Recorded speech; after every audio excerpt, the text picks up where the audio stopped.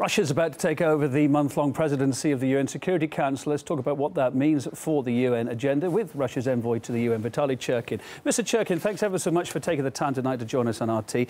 I mean, what then is at the forefront of Russia's minds now you've taken the presidency for a month? What's top of the list to tackle? A long list, isn't it?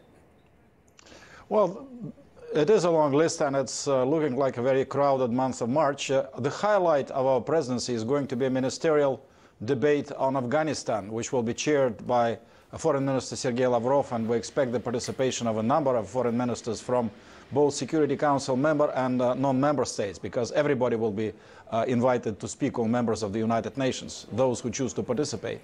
And the mandate of the UN mission in Afghanistan is going to be extended for another year. And that, of course, is going to be a very important year for Afghanistan with the upcoming presidential elections in April of 2014, with the unclear prospects of foreign military presence when US forces and ISAF international forces are going to pull out in 2014, the unclear process of prospects for national dialogue and reconciliation. So there are so many important issues with a lot at stake before the Security Council that we think that this is going to be a very important element of our program of work for the month of March. Then I think we're going to have an important discussion on... please go ahead. Sorry, so there's a small delay on the line. Also, of course, the other big important decision or talks to be had about what to do with Syria next. A big schism amongst various UN members about what is the best thing to do. How's Russia going to try and bring people together then over the next month? Well, there is nothing specific at this point in our program of work on Syria, but of course Syria comes our way every now and then under different circumstances. For instance, yesterday there was a stirring briefing to the consultation of the Security Council of humanitarian agencies describing the awful situation in that country.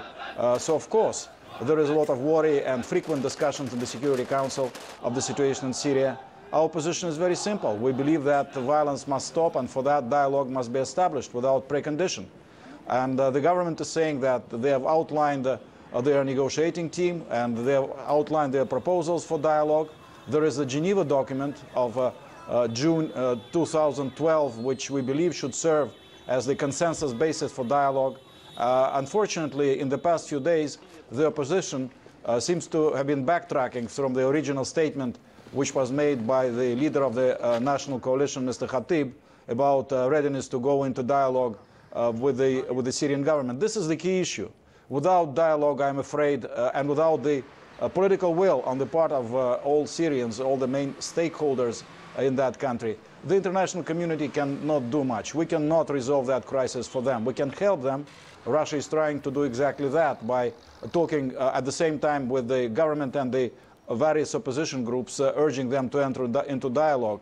But unless they themselves make that determination, I'm afraid violence will continue and the crisis will continue to spiral. And of course, the Syrian opposition very much in the news again today. They've been promised more non-lethal help from the US. If that's the case, where's the lethal support coming from, do you think? What's Russia's current view on that? Well, there is this general understanding that maybe Qatar is supplying weapons to Syria, but here I'm basing myself mostly on newspaper accounts and on the previous experience, because it's well known now that in the course of the crisis in Libya, for instance, Qatar happened to be a major supplier of weapons into that country. You know, there is all this talk about non-lethal assistance from the United States. There is a certain clear division of labor.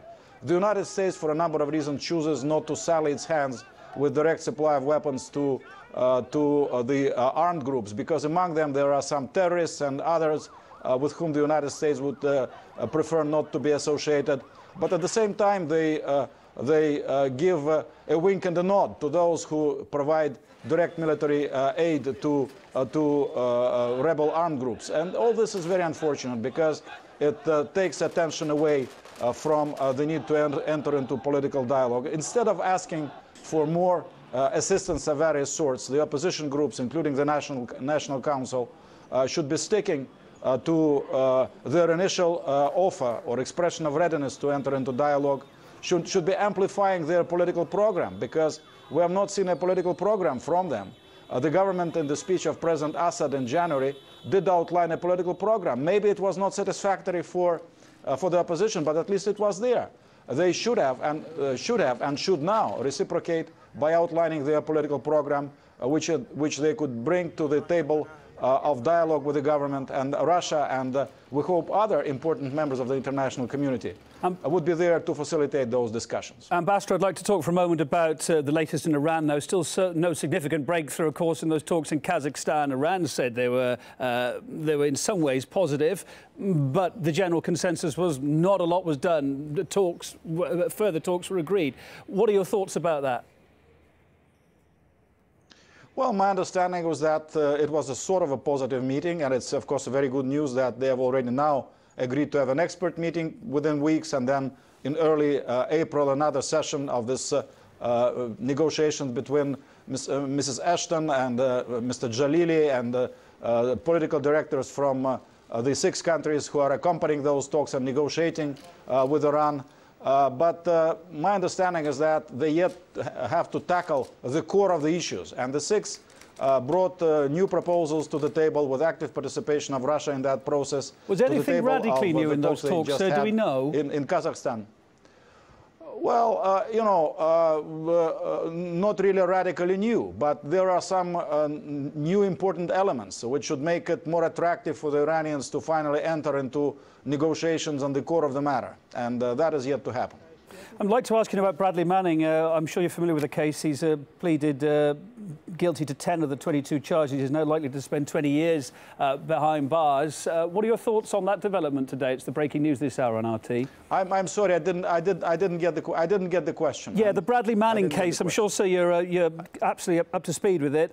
In the last hour or two, Bradley Manning, the American private, the whistleblower as they're calling, was pleaded. I'm sorry. This is not. I'm sorry. This is not something we deal with in the United Nations, and I'm not up to this. Absolutely, nothing wrong with that answer, sir, at all. Last quick question: North Korea, it's audaciously ploughing ahead with its nuclear test. Doesn't that strong criticism that came from the UN really only though amount to a slap on the wrist? Well, we made very quickly a press statement where we condemned this nuclear test and expressed our determination to provide an adequate reaction in the form of a resolution of the Security Council.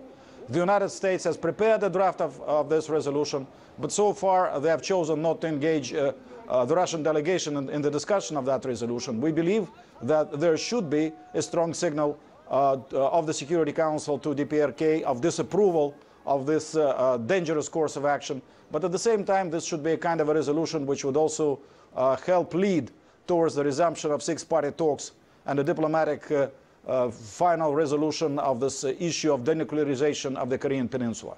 Vitaly Churkin, the Russian ambassador to the UN. We know you're a busy man and we do appreciate your time. Thank you, sir.